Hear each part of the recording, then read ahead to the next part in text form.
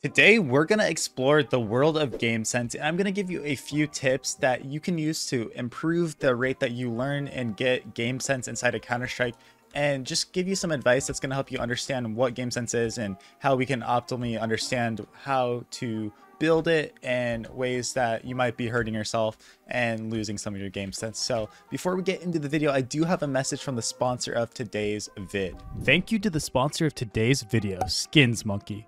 They are one of the greatest and easiest to use CS2 trading sites out there. You can swap out the skins you do not like for brand new ones that are so much more fresh.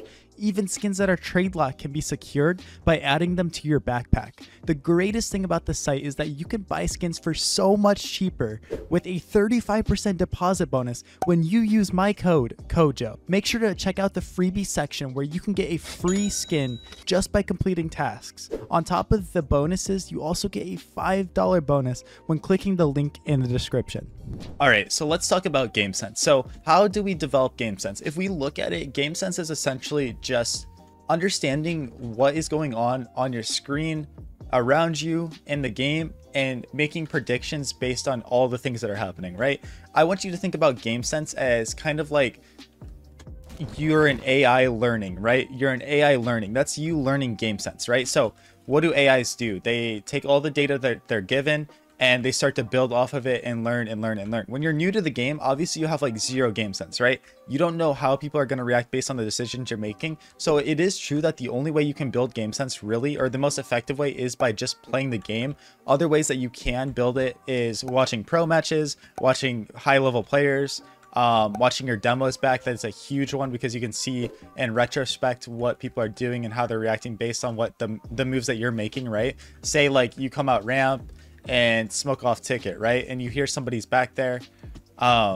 It's like knowing how this person's going to react based on that smoke, or knowing the flow chart. I want you to think of flow charts, right? So essentially game sense is going to be you in your mind thinking of the flow chart that you are individually going to do based on your own decisions and what the opponents are going to do.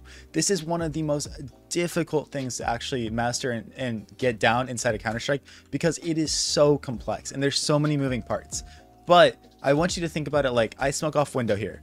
Where's the window player going to react off of this? There's a lot of places he could go and do. He could sit here inside of window. That is an option. He could rotate through jungle. That's an option. He could go through CT here. There's so many different ways that, you know, he could react to that. And game sense also changes from game to game based on the players that you're playing and how you are playing and what you're doing, right? So I throw that window smoke against one player, he's going to just sit in it. I throw that window smoke against another player, he's going to do a maniac play and jump through window, right? The rare cases he does. Game sense is me thinking and based on my experience in the past and in this game. What have they done in this game so far to predict how he's going to react off that? If I'm in a game, I'm not always going to know what my opponents are going to do. We don't have that luxury, right? But eventually, even in one game, you can start to get a read and feel for what your opponents do. Okay, I'm underpass and I hear this guy rotate through jungle every time and come back around through connector. Well, you know what that's going to tell me? Now I'm going to ask my teammate to boost me in the window here because this guy is just leaving window wide open and I'm going to flank behind him. Right there is game sense. Why did I do that? Because I use my predictive AI brain to understand what he has been doing and he's going to do it. And guess what? There is still going to be times where you fail. He could have done that every round, right? And you ask for this boost and you do that. And the round that you ask for the boost, he's holding you right here, you know, with an AK, right? He's holding you right here. He's holding the smoke and gets a free kill. Okay, we learned from it, right? It's about prediction and using that prediction to make the best moves. Just because you have game sense doesn't mean it's always going to work out for you, right? If that was the case, then the smartest players would win every time. But guess what? Sometimes dumb plays win, and sometimes not using your brain is an effective thing that you can do, right? Game sense is like me hearing, okay, I hear one under Balk, right? So I know he's under Balk, and maybe he fought my teammate and pushed into Palace. Now he did that. I know that I can path through sight here without clearing sight because the A player's in Palace, and I can just crouch under here and start to take these fights. Oh, nobody spotted me. Okay, nobody spotted me. I'm looking Palace and I'm just walking through here and doing this.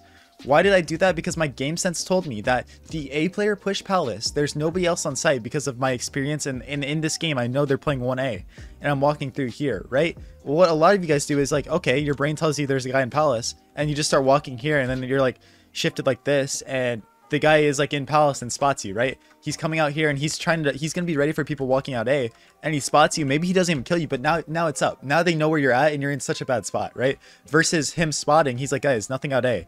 I see nothing A, and you just found this gap. A lot of times finding these gaps is just pure game sense, man, right? It's like also on CT side, it's like, okay, my teammates are calling 2 mid. I hear a guy Palace. Man, I'm just gonna take this 1v1 A ramp. I'm just gonna assume based on my game sense and experience inside of this game that they've only been sending one towards A. They're heavy mid and heavy underpass and B. Okay, now my game sense let me take this gap and do this. It's not random, right? It's using your brain to predict and to make these flow charts, right? And also it's like, okay, you know, when the T's are out mid, what have they been doing? What are they likely going to do based on the utility that they're throwing? Obviously, it's something as simple as, okay, they smoke top con. I'm assuming that they're going to work cat now. They're going to try to take these fights, right? Versus, oh, they smoke cat. I'm assuming that they're going to work con or boost in a window or take this ladder control. It's just like seeing all this stuff and then understanding what you predict that they're going to do off of it. It can be a good thing and a bad thing, right? It's why sometimes when I play lower level players that, you know, they throw this con smoke, right? They literally throw this con smoke. They know there's a player right behind the smoke. What do?